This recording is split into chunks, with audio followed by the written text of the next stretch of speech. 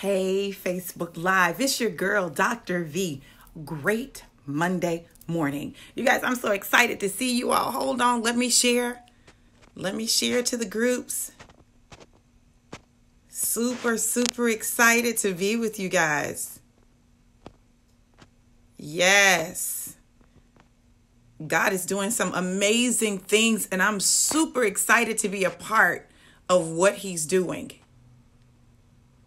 And I want you guys to take full advantage of what God is doing in the earth right now. And he's giving you an opportunity to be a part of. So, here we go. What's up, Rashard? I haven't seen you in a while. Hey, Eileen. Great morning. Listen, you guys. So I'm super excited on this Monday morning. God is doing amazing things. And listen, this is the beauty. We get to be a part of it. You know, I've learned in life that whether you are someone who goes to church all the time or you're just someone who has a relationship with the Creator, that relationship is important. It's imperative for you, because what it does is when the world looks crazy and it seems as though everything is going haywire, God puts you in a place where you are literally in position for what he's doing. So today I want to talk to you about peace. I talked about it in Forward Focus 21. It's the word that we're focusing on today. It's our P for today, day 7 of our Forward Focus 21, 21 days to set focus and propel you into destiny. But listen, I'm talking to you about peace because peace is something that we need to learn how to not only have, but to walk in and hold on to. Hold on to your peace in the midst of chaos, in the midst of troubles, in the midst of trials, in the midst of everything that's going on in your life. Hold on to your peace. Your peace is the one thing that the world cannot give you, and it can't take it away. So if your peace is gone, the world didn't take it, people didn't take it, you gave it away. The only way your peace is disturbed is if you, talking to you, choose to allow it to be. You got to get your peace on, you know. There was a lot of talk on social media about Omarion. Omarion, when everything was going on with April Jones and Fizz, you know, Omarion came across as very unbothered. Okay. Now, I'm not saying that he was totally unbothered, but he came across as very unbothered. You know what he did? He held on to his peace. Now, holding on to your peace, because I need you to understand this, because a lot of times we think that when we hold on to our peace, that it makes us a wimp. It does not make you a wimp because you choose to hold on to your peace. You don't have to get worked up about stuff. I'm going to give you a prime example. On Sunday, and this is an example of not maintaining your peace and then taking your peace back. So I was trying to get the boys out the door to get to church so that I could be on time. I knew it was going to take me 45 minutes to get there. You know, it was going to be a drive and I needed to be gone by a certain time in order for that to happen. They want to take their time. They want to move slow. Okay. Now I could have left them, but you know what? They wanted me to leave them. So I couldn't leave them because then they would have benefited. They would profited from that. No, we're not doing that. So I remember I was sitting in the car and I was so like, if this boy don't come on, I'm blowing the horn. You know, I'm getting out of the car. When I get out the car, my son finally comes out the door. So I'm driving down the road and I'm hot, steaming, mad, because I'm going to be late. Because y'all want to play games, right? So I had my headphones in and I was listening to my gospel music. And I said, God, I got to get my peace back. And the Lord spoke to me. He said, this is what you do. Since they make you late, then make them go to both services. I said, oh, God, that's good. Because guess what? They don't want to be in service from 9:45 till 2:30. They don't want that in their life. They don't want that. See, I'd already told them, listen, if you go to the early service, when you all get done, you can drop me off at church, take the car, and you can go home. So literally, they're done by 12 o'clock. They're good, right? They got the rest of their day. So I said, wow, God, that's good. That's motivation right there. That's some motivation. So I didn't say anything to them, but I found my peace again.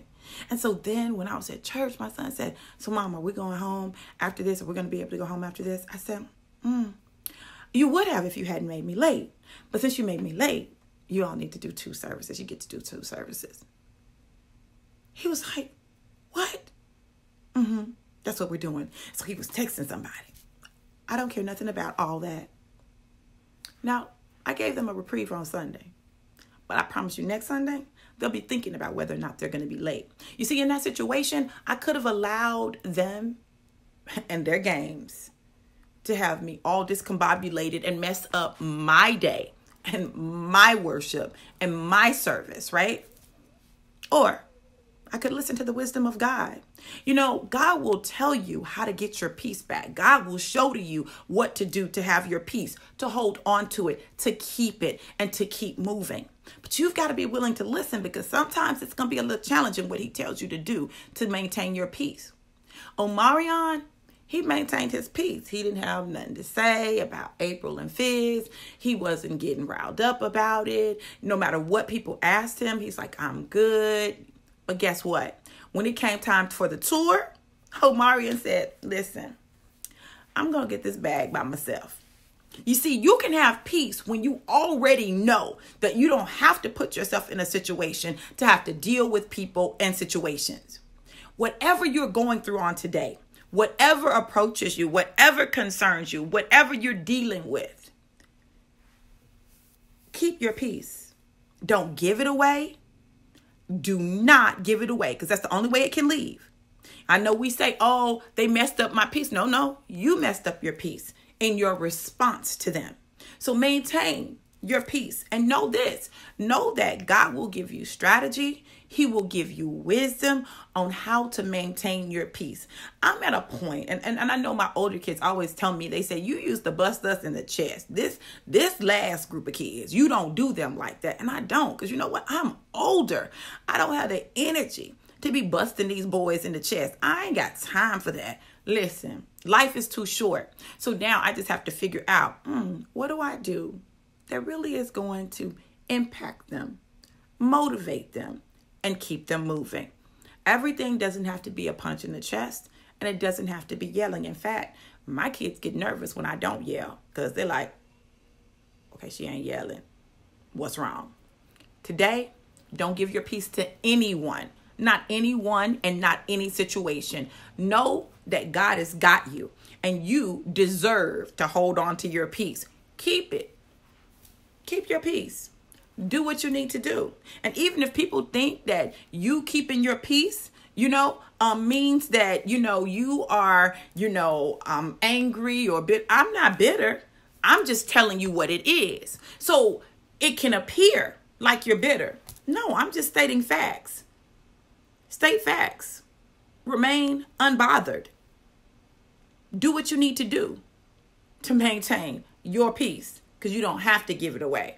You only give it away if you choose to, and then you can't be mad at nobody but you. Keep your peace today. Listen, you guys, I absolutely love you guys. You guys are amazing, and I need you to know it. And in case no one's told you yet today that they love you, I love you. In case no one told you today that you're amazing, you're amazing. In case nobody told you today that you, yes, you are a rock star, you're a rock star. So when you know who you are and you know what you're rocking with, then you don't have to allow anything or anyone to make you feel like less than. Hold on to who you are. Keep your peace and keep moving. I love you guys to life and life more abundant. Be blessed. Mwah.